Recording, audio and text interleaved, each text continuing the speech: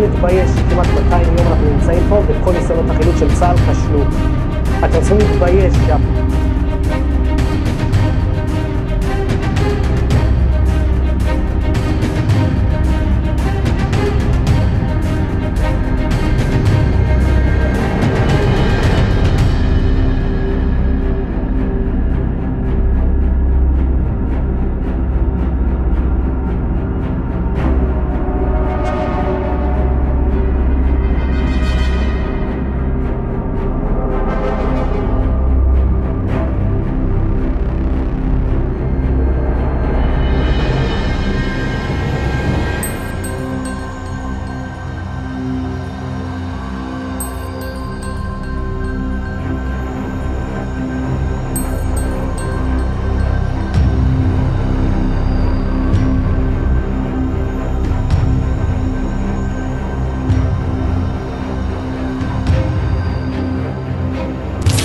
שלום, קוראים לי הירש גולדברג פולין.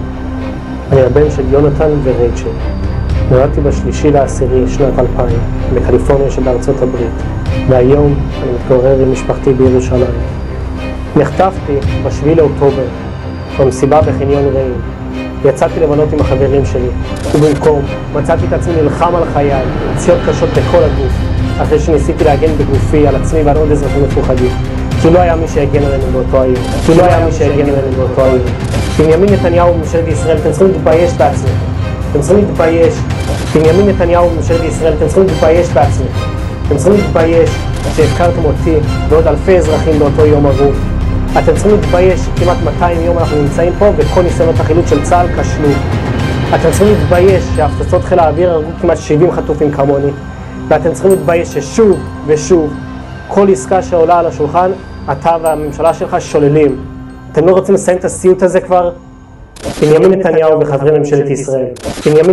וחברי ממשלת ישראל, בזמן שאתם יושבים ועושים ארוחות חג עם המשפחות שלכם, תחשבו עלינו, החטופים שעדיין כאן בגיהנום, מתחת לאדמה, בלי מים, בלי אוכל, בלי שמש, בלי הטיפול הרפואי שאני כל כך צריך הרבה זמן.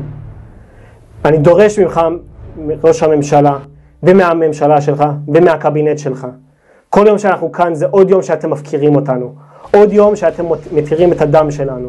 תעשו כבר את המצופה ממכם, ותחזירו אותנו הביתה עכשיו. או שגם זה כבר גדול עליכם. והגיע הזמן שתניחו את המפתחות, תפנו את המשרדים, ותלכו הביתה בעצמכם. עוד דבר אחד אחרון, ויותר חשוב מהכל. אמא, אבא, ליבי ואורלי. אני אוהב אתכם מאוד. אני מתגעגע עליכם מאוד, ואני חושב עליכם בכל יום שאני נמצא פה. אני יודע שאתם למעלה עושים הכל כדי שאני אחזור הביתה כמה שיותר מהר. אני צריך שתישארו חזקים בשבילי, ולא להפסיק להילחם עד שאני וכל אחד ואחת מהחטופים נחזור הביתה לשלום. אני מצפה ומקווה להיות איתכם בקרוב, אחרי שכל השיגעון הזה ייגמר. לי כבר לא יהיה, אבל אני מקווה שלפחות לכם הצלחתי לתת קצת נחת בחג הזה. From breaking news, detailed analysis, in-depth interviews and explainers, follow the Times of India. Subscribe to our YouTube channel. Don't forget to like our videos and hit the bell icon to stay updated with the latest.